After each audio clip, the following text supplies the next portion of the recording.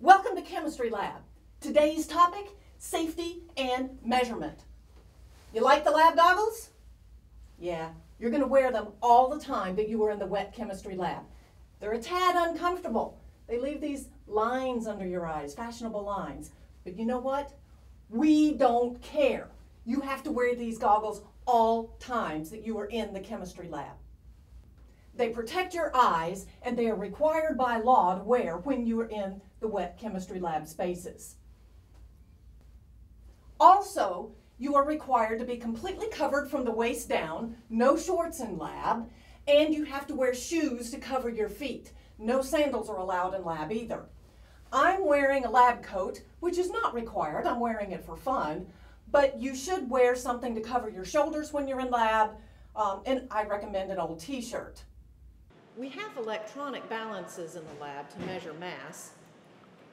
You push the 0 button to get a reading of 0, and then place the item you want to measure on the balance, and make sure to record all of the places past the decimal in your data. If you want to measure the mass of a liquid, then what you can do is push the 0 button again with the beaker in place, remove the beaker, pour the water into the beaker, and place it back on the balance, and now you have the mass of the water in the beaker. You should never pour liquids into a beaker while it's on a balance. Another way to do this would be to measure the mass of an empty beaker, then the mass of a full beaker, and just subtract to get the mass of the water. At some point in the lab, you're going to be asked to measure water out of a burette. This is a burette. It's kind of an odd piece of glassware in that the very top of it here is marked with 0 milliliters, and 50 milliliters is marked somewhere down close to the bottom. It has water in it now, and in order to dispense 10 milliliters from this, you just need to look at the difference in water level and get it as close to exactly 10 milliliters as you can. You can technically read a burette to 2 places past the decimal. So if the water level here at the bottom of the meniscus, which is that little dip that water makes, if you read the bottom of the meniscus at 0.50 milliliters to start with, then you just dispense water until the reading is 10.50 milliliters, and that should give you the 10 milliliters of water that you desire. Next topic, unit conversions. I know you're spending a lot of time in class on unit conversions, so I don't want to go all the way through that. But in lab, you're going to be doing some work with cubed unit conversions, so I do want to spend a little bit of time looking at that. Cubed units of length are units of volume. If you consider a cube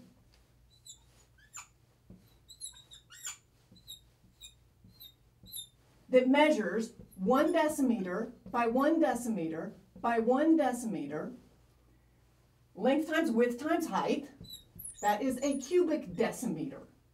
And that corresponds to what we call a liter. Right?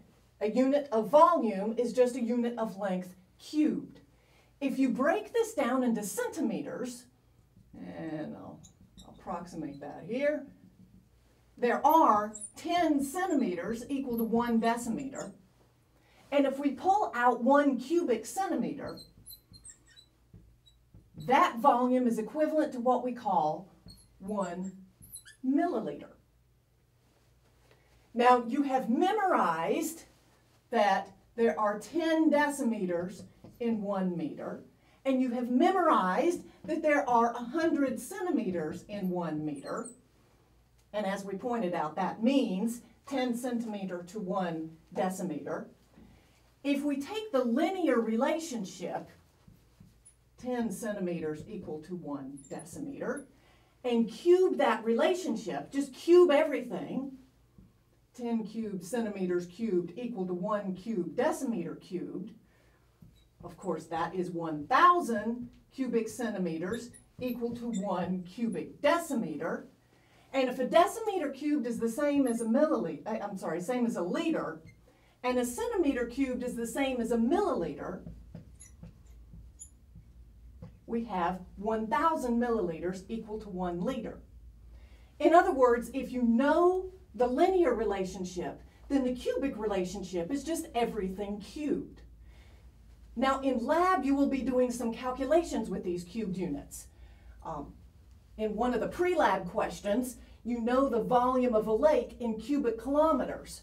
I'm not sure what that number is, so I'll write it this way, in cubic kilometers. And your goal is to convert cubic kilometers to liters. We know that liters are the same as a cubic decimeter. So we're going to take cubic kilometers, and using what you memorize about linear units, we'll have the cubic relationship. You have memorized that there are 1,000 meters in 1 kilometer. And the cubic relationship will be 1,000 cubed meters cubed over a cubic kilometer. And we've set it up so that the cubic kilometers cancel. This gives us meters cubed. You've also memorized that there are 10 decimeters in 1 meter. And we'll set it up so that the units cancel. 10 decimeters over 1 meter. So the cubic relationship is 10 cubed decimeters cubed over 1 cubic meter. We have our answer in cubic decimeters, which is the same as liters. Don't forget to complete the pre-lab questions, and have a great lab.